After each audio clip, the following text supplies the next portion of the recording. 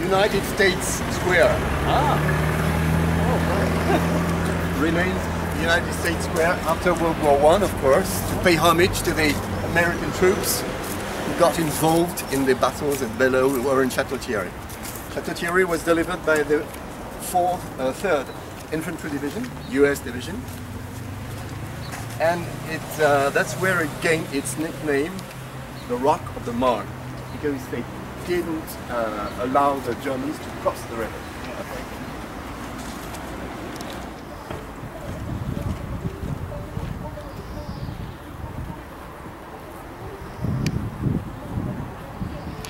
Even if he was born in a bourgeois family, when you see the house, you see that he was quite at ease. Jean de La Fontaine. Jean de La Fontaine. I think I remember Dawn. I think it was Dawn. So it is a Renaissance style house, but of course it has known many transformations during the centuries. But you can see some elements of the Renaissance architectural vocabulary at the front above the door.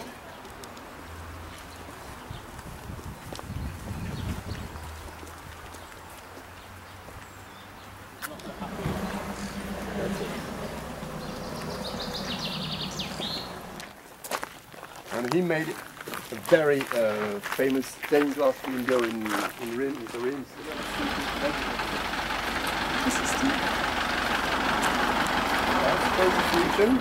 You see, the town of Chateau Thierry was a fortified town, you know, with 4 entrance gates like this one. Of course, all that was pulled down by the revolution.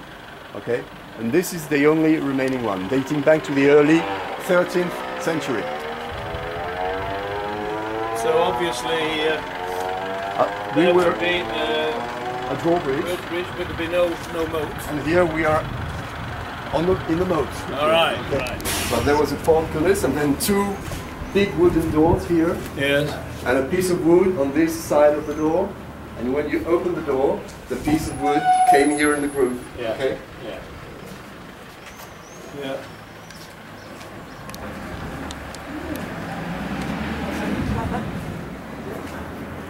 You see the figure of the tower is not the same at all from one side Oh, to the other. yeah.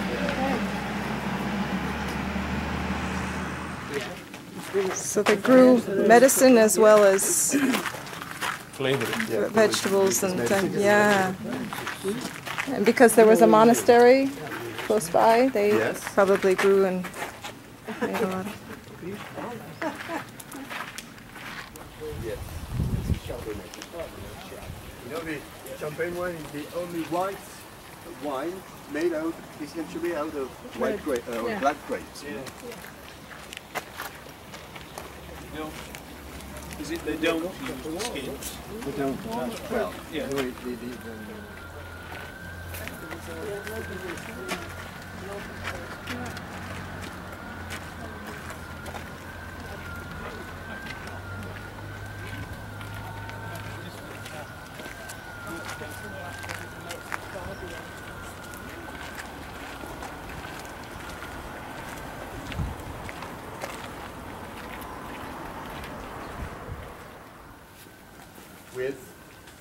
Who's that man? With the keys, it is from St. Peter? St. Peter, yes. Because it just gone through St. Peter's door. Wonderful doors. Yeah, really. Linen fold. In this house lived the son of Jean de La Fontaine, you know, this one, the big one. Charles de La Fontaine. And after St. Peter's door, this is St. John's door, or Saint Jean in French. yeah. You see the aspect is not the same, which was reserved to the domestic services, you know, Yeah, yeah. the soldiers as well, but the stables, the cowshed, etc. The kitchen, some of the kitchen part as well.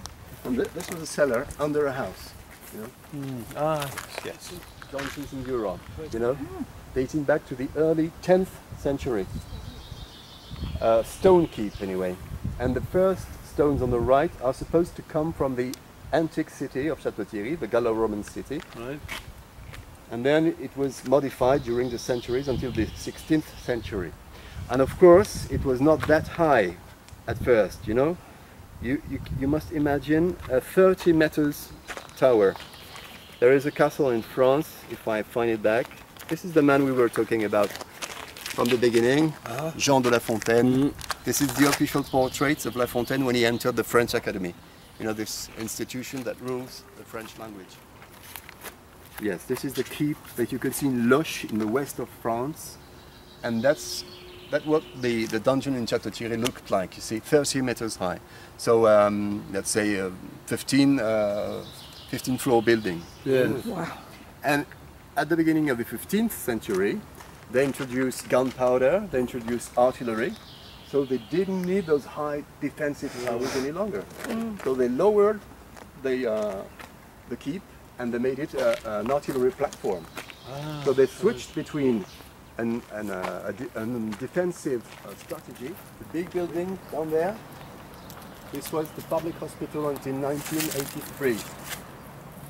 And they moved because it was too old, and they made a museum in this. It was the medieval Hotel Dieu, you know, this is the medieval hospital. Yes. And it was run until the half of the 20th century by a community of Augustinian sisters. And the museum gathers all that was given to the community from the early 14th century to the 20th century.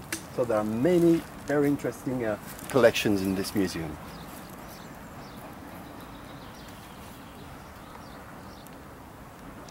Good view. Yes, and when he came here, Jean de La Fontaine used to say, I can't imagine there might be a more pleasant viewpoint in the world than this one. But we were in the 17th century and he hadn't traveled at all. Obstacle again, you know. And did it? It was just this side. No, it came until the wall, you know. Right. You hadn't this path here. So what is this? The pit itself? This is a dry ditch here, you know. And there was a bridge, you know, over the ditch, and then a drawbridge after lying on this mounted Pillar. stone that you can see there, on this pillar. Yeah. Wow. So they would store food down there mostly? Yeah. 44 meters. Wow.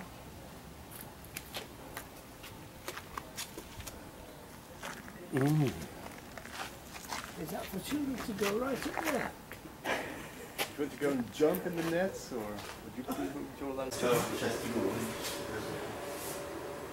So you know this sprint dates back to the early 17th century. 700 And then square we go meter in there, kitchen, wow. and then we go there. Okay. That's insurance.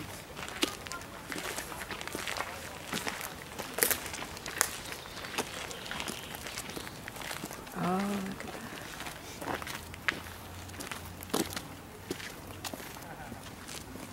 look at that. They were found during the digging here of the kitchen. So they were the biggest kitchens during the 14th and 15th century that have been found until today anyway. Okay. So you have this central fireplace has been reconstituted and a part of the pillars. So here it is, you see, this is the chaudière in front. And it was used to keep warm the different dishes that were cooked in the surrounding chimneys. You see, there's one here, one here. There were 3 chimneys. Okay, That was a fire as well. That was a. You have the And the square, fireplace, yes, the square Yes, this.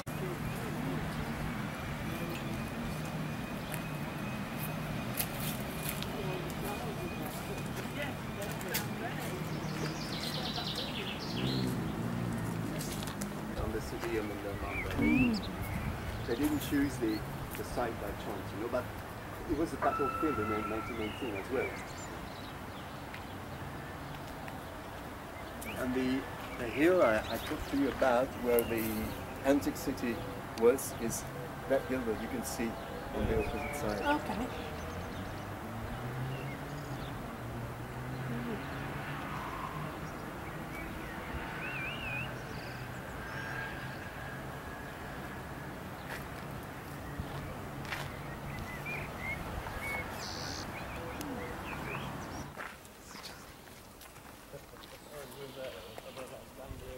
We'll be under the trees.